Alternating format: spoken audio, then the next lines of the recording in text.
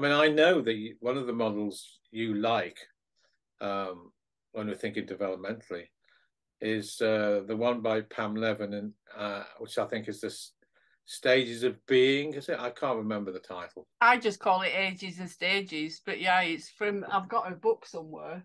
Is it The Cycles of Power? That's it. The Cycles of Power. Yeah, and takes you through the developmental sequences that children go through and the developmental tasks they have at a psychological level and behavioral level through the different cycles of development, or cycles of power, as she calls them. Yeah. And I think it's a very useful way of thinking.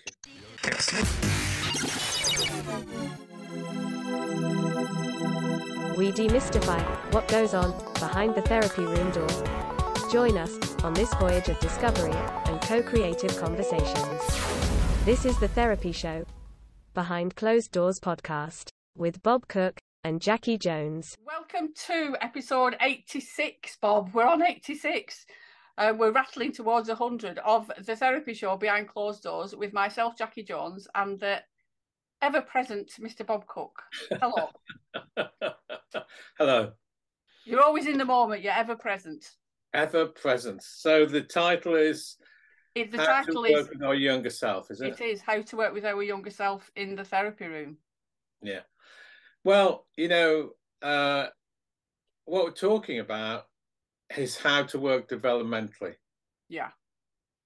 So it means that therapists who think this way need to have a developmental model, or at least to have an understanding of developmental theory. And what would be really good as well is if they had an understanding of child theory or therapy, like a child therapy model, if you like. Yeah. Because when we're working developmentally, one of the sort of cornerstones really is that events, traumas, current day processes, stress, depression, anxiety in the present may well trigger off what actually occurred many, many, many years ago. Yeah. And that's really important that we know that. So when you say developmentally, what are you talking about? Are you talking about the ages and stages type thing? Yes. Yeah. So for example, if you were going to see a CBT therapist, for example, and that's the favoured model in the NHS, I think largely because of economic reasons, though it's often claimed CBT has a lot of research behind it, which is true. But many of the other models now are catching up with the research. Transaction analysis, for example, has a lot of research behind it now.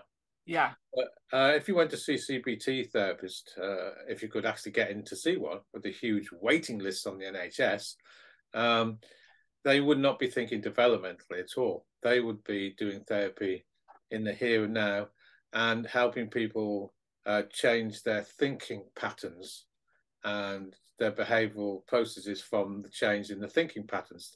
They wouldn't be interested, or they wouldn't go back at all to a person's history, and they wouldn't be thinking developmentally. Yeah. They wouldn't be concerned at all in the younger self. Which is a shame, because, yeah, totally. Because I think, if we're, being trained in transactional analysis and looking at the script stuff and everything, there are kind of benchmarks along the way while we're growing up. And that's really true. So in psychodynamic theory or cognitive analytical theory, or any of the developmental models, in a way, they do take that view you've just said about the benchmarks and the developmental periods, or sequences, if you like, of a child developing through teenage years, etc., etc. I mean, I know that one of the models you like when we're thinking developmentally is the one by Pam Levin, and which I think is the Stages of Being. Is it? I can't remember the title. I just call it Ages and Stages, but yeah, it's from, I've got a book somewhere. Is it The Cycles of Power? That's it, The Cycles of Power. Yeah. And takes you through the developmental sequences that children go through and the developmental tasks they have at a psychological level and behavioral level through the different cycles of development, or cycles of power, as she calls them. Yeah. And I think it's a very useful way of thinking. I do. I like it because it's got structure, and you know me, structure, Bob. I like a structure. But I first found this, I think, when I was doing my fostering, and it gave me hope because it kind of goes from the moment we're born to 18, but then we recycle it all through our life. And that kind of made me think, well, if there are ruptures or breakdowns in the relationship, then we have the possibility to rebuild them and, reprocess it further down the line, which I love that. Yeah. And when I say developmentally, I mean going back to these developmental stages that a child will go through, and also going back developmentally often to the stage where the real traumas happened. Yeah. So, and the other way that I look at it as well is, if we start a new job, we go back to the very beginning of the being stage, because we don't know anything and it's all new and we're out of our depth. So we look to others, to provide us certain things. So we're constantly recycling these stages throughout our life, dependent on what we're doing at the time. Absolutely correct. That's the way I think of it as well. Yeah. I don't particularly use that model so much, but it's a model of child development I like, and especially one which is used in TA theory. I mean, there's many from Erik Erikson's ideas of the 7 stages of man. We could look at many of Winnicott's ideas of child development. We could look at Freud's ideas of development. We could look at many developmental models. Would you say Maslow's hierarchy of need fits into this as well? That's one as well, completely. Very much so, in terms of developmental tasks. Yeah. That a person will go through their lives. And it's very, very useful, because what we find time and time again is then when someone comes into your treatment room and deals with, say, anxiety, say they're overwhelmed with anxiety in a classroom or something as a teacher, or social anxiety or whatever it is, it's usually a trigger back to a different developmental age. Yeah. When they started to have these anxious processes, or these depression processes, or whatever it is. Yeah. And it's really important to think about what age a person will go to or get triggered back to when you're working with them. So, for example, somebody who's triggered back to, say, a trauma or a relational need that wasn't met, or a deficit in their childhood, then you need to know how to work with them at that age they've actually gone back to. And the term I'm going to use is regress to, going back to, because you'll be dealing with the 12-year-old or the 14-year-old psychologically, even, of course, they might be 30 or 40-year-old physically in front of you. Yeah, absolutely. And you can see that regression sometimes just by the body language and the way that they sit or move, or the voice, everything. Yeah. So their younger self is very evident. Yeah. But the really important question is, what age is this younger self? Yeah. They could regress back to 3, regress back to 6, regress back to 12. What's the age of the younger self? And that's very important, because that then will determine how you transact therapeutically and how you think therapeutically. Yeah. So what are the signs that, as a therapist, you can use to work out what age they are? Would you ask them outright? What age, where have you gone back to? Where are you now?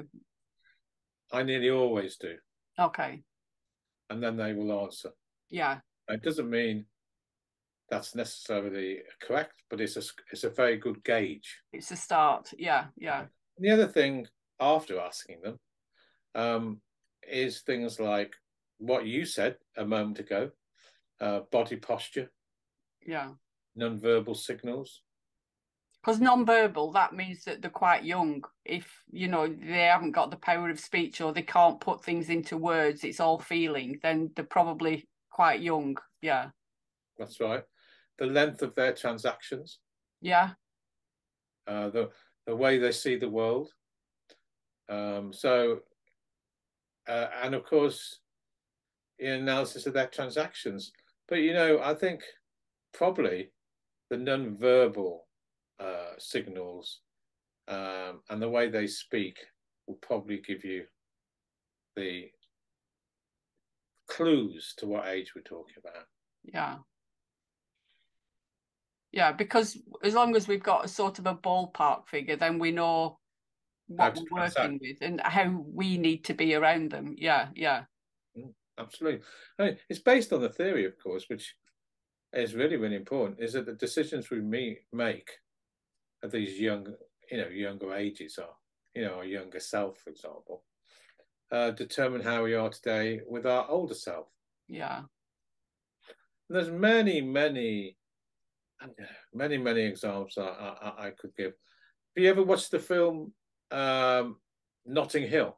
Yes. With that famous actress, which I quite like, and then I'm losing their names. Julia Roberts is the actress, yes, but I can't think for the life of me what the fellow was that called. Aristocratic sort of woman, a bloke. Is it Hugh something or other? Yes, it is Hugh Grant. That's it. Well done. We got there in the end, Bob. Something like that. And I really like the scene where the leading actor is the managing a bookshop. Yeah. And Julia Roberts is this famous sort of actress who turns up at the bookshop and says to the leading actor, I think it is Hugh Grant, yeah, I'm just a young girl, though I'm coming here talking about X. I'm really a young girl talking to I can't remember the phrases, but basically in front of you. I get what you mean. Yeah. But they bring the ideas, we bring our younger selves with us. And psychologically, in the moment, we may regress back to how, she felt, which is younger, girl in front of her first boyfriend. Yes, yeah. Where we fumble over our words and we feel really insecure and nervous and everything. Yeah. So we bring our younger self. We all know that when we go to interviews, for example, you go to an interview for a job or something that's really important to you and you're being evaluated, let's put it that way. Most people will regress back to a younger age where they feel under pressure or the fear of being judged or the fear of being a failure. I do that quite often when I'm with somebody of a higher status than me. Very common. Yeah. A police officer or anything, I instantly regress. Going through customs at the airport. So if somebody comes, say, with those sorts of issues around, feeling very young when they go to interviews or feeling young when they're stressed or whatever, let's take the interview one. And I do this a lot. The therapy that I might well do, for example, or undertake, probably a better word, is get them to empower themselves and in TA terms, be the age they are, or if we could even put adult, TA terms. So I might ask them to imagine that the evaluators or interviewers have short skirts on or have short trousers on, or so they can take the power in the power dynamics. Yeah. They don't feel a child anymore. They feel more grounded. Yes. Yeah. And move from that, what I'll say, younger self or child ego state, if you in TA terms, into a more here and now adult place. Yeah. And it is really powerful when we can do that. Yeah. When we can shift them from one ego state to another, particularly if it's bringing up, memories that they don't particularly like or things. The grounding method I find quite useful in the therapy room. Yes, and of course we must remember that they're the people that have to change their ego states. So in other words, you can teach them these things, and they have to be the people who actually do the change, if you want to put it that way. Yeah. But I think the concept is very useful for them to think about, and that is that they have gone to a younger part of themselves. Yeah. And enable them to be able to be grounded and to function appropriately in the here and now.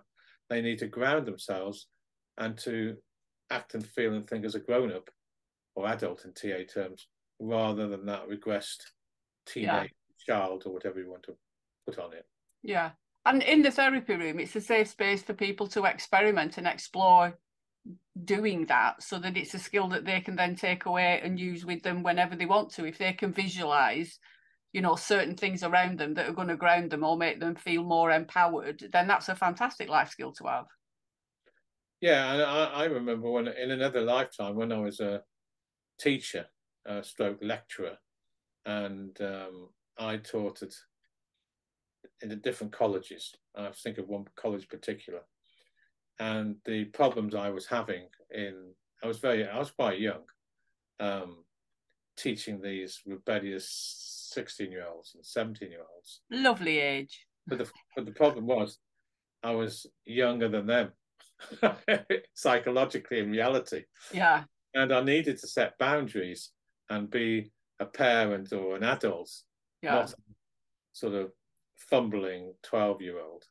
And I didn't know TA at all. So, what I'm talking about now in hindsight is a wonderful thing.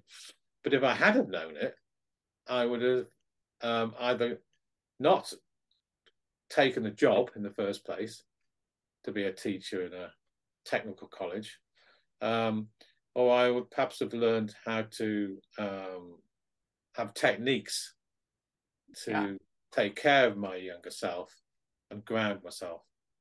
Yeah. And what I did in the end was realize it wasn't a job for me and left. Now, I'm not saying anybody listening to this goes and leaves their job, but what I am saying that I think it's important to have a model to think this way and to help clients do exactly what you've just talked about, ground themselves and move to an adult ego state and find ways to empower themselves. And to start to be aware that we do shift, from moment to moment where we are, and dependent on who we're having a transaction with or what situation we're in, we will be at different psychological ages. It's understandable, but it's being aware of when we shifted and when we're in a different state. Absolutely correct. And, you and I trained in transaction analysis, and the originator of transaction analysis is Eric Byrne. He died a long time ago now, and we're talking about a model that was created 80 years ago. Yeah. And in his first book called Transaction Analysis Psychotherapy, I think it was 1961, when he's talking about what you're talking about here and I'm talking about here, the ideas that will move from different parts of ourselves, he gave an example, I think, about a client who came in to see him and said, "Oh, I feel like a 3-year-old in my parents' study." Yeah. As an example of a shift to our younger self in the shadow of an authoritarian figure. Yeah. Or perceived authoritarian figure. Yeah. I think what we're talking about here is extraordinarily common. I mean, you just talked about it earlier on, where you said that with authoritarian people going through the customs, or definitely, yeah, you can feel part of your younger self coming forward. And I think that's why I like Pam Levin's Ages of Stages, because at each one of the stages, like there's one that's 3, I think I'm just checking here what age it is, 18 months to 3 years, and then 3 to 6. For me, that age 3 to 6 is a really important one as we're growing up, because we're kind of moving away from our parents, we're starting going to school, we're in, the first year of school, there's an awful lot of transitions taking place within that 3-year period. That's right. And there's different developmental tasks. Yeah. And if there's a rupture or trauma in those years, so we don't actually, complete those developmental tasks, then we're always attempting to complete them throughout life. That's it. Yeah. And that age between 3 and 6, it's all around separating fantasy from reality and, working out who we are as a person. So it's a really important developmental process that we go through. And if there are ruptures in it, or if we don't, get our needs met in the right way by our caregivers, then it does have an impact on us. I mean, Margaret Marler, another famous child developmentalist, she talked about that period as the separation individuation period. Yeah, I love that as well. Yeah. And if there's problems in that period, like say, usually this is your area, people being fostered or losing important people in their lives, or attachment ruptures, they will have, that will have severe, or can have severe consequences psychologically throughout their life. Yeah. And they may always carry that deficit. Yeah. And it's not just, children in the care system and everything. There's been an awful lot of studies, I can't, quote anybody, around, kids that go into boarding school from a young age and how that can impact on them as well, as far as the individuation and separation part of things. And, I know we spoke about attachment in previous podcasts, but things like that. I've seen big burly, rugby players in my therapy room that went to boarding school that, maybe being traumatized is quite strong, but it definitely had an impact on the relationships. Oh, yeah. I mean, if you want to quote a book, it's a very old book called Separation of the Young by Margaret Marler, and I think it was Peter Patterson, who talk about this very vividly. And there's very vivid photographs talking about before and after these attachment ruptures, and how that can carry psychological scars throughout life. Yeah. So if we've got a client that does regress and does go to the younger self, is that the time where we step into our nurturing parent? Well, that's where I think I'll talk about nurturing parent in a minute, but I think that's where therapy is most effective. Exactly what you just said. Because I think the early decisions we make about ourselves, life, and the world are made from our younger self. So if we can use the regression in that process we're talking about here, where the client goes to their younger self, that's when real therapy, I think, is most effective. So that's the first thing I want to say. So you would step into regression. Now, using a TA model, because that's what you did in terms of nurturing parent, the answer is yes to your answer. That it would be good to utilize the nurturing parent, because usually, I'll say usually, and there's never a certainty in psychotherapy, but usually the deficit is because the relational needs haven't been met, or traumas have occurred, and usually they need a different type of parenting, a more compassionate one, or in TA, let's use nurturing parent. It's quite a good channel to go to. Yeah. Which, if we talk about the ego states and everything else, that transaction can go on for quite a while. If they're in their child and we're in our parent ego state, that transaction, like I said, can go backwards and forwards for a whole session. Yeah, and it's not so much about, so the people listening can put this in perspective. So if we're talking about therapists utilizing the nurturing parent in aid of parenting, how can I explain?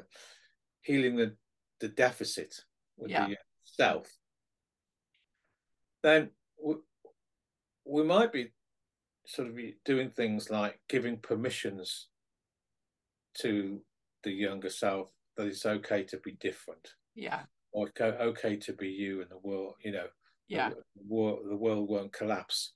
Yeah. It's okay for you to express feelings. I'm still with you, and Yeah. those sorts of permissions from a different type of parent are incredibly useful in healing. Yeah. And recognition and validation for things as well, and I know we've spoke about strokes in the past, but giving positive strokes for, what they're doing in the present. Yeah. And the other area, going into the nurturing parent, if we use this language, is protection. Mm. And I think that the so-called parent, let's put it in that, job for the therapist is very, very geared towards protection. Yeah.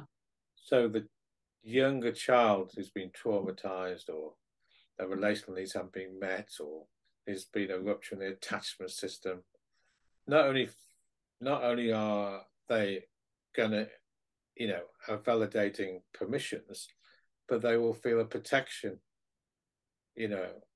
of a parent figure, if you want to put it in those terms, they probably never had before. Yeah.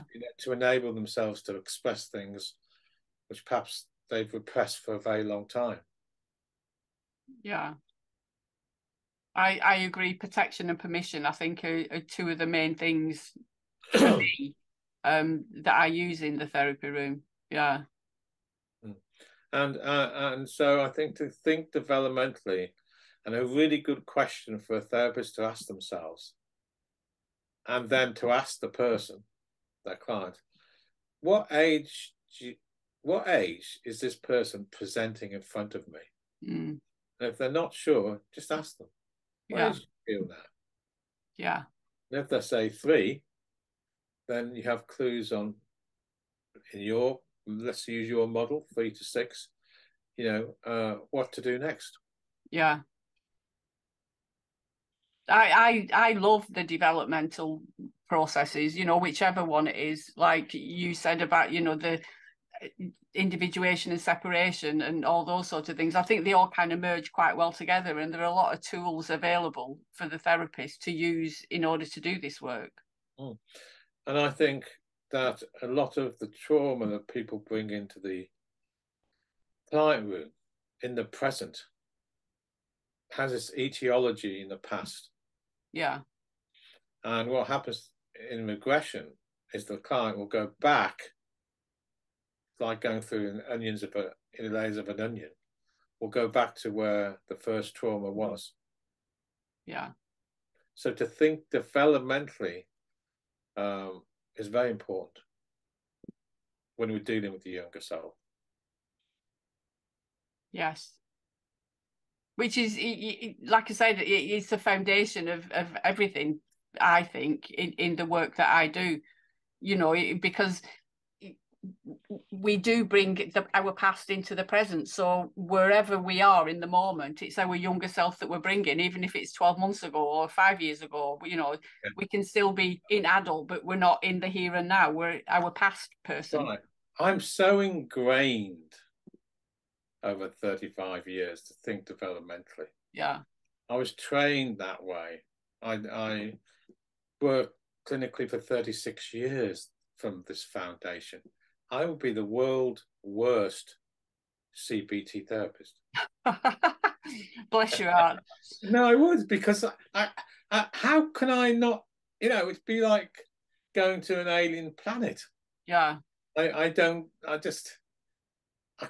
find it very hard to stop thinking developmentally.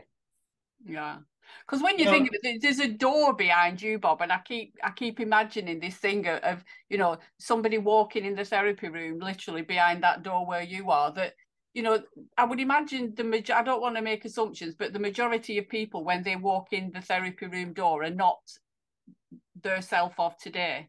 Correct. They're usually younger. Yeah. And if I take myself back to I have to be 34. When I went in to see my first therapist, I certainly was not 34. Yeah. And so that psychological age of a very different younger person. Yeah. But even the projection of the person we want people to think we are tends to fall away when we walk into the room. No, yeah. So it'd be very, very, very difficult for me to ever be a CBT therapist. Now, that I don't want to discount or discredit CBT therapists, because, you know, solution-focused therapy has its place. You know, has its place. If you've been trained that way, it would be like the reverse. You know, it's like a different way of thinking. I'm just saying, for this podcast, in terms of developmental thinking, it's a different way of doing therapy. Yeah.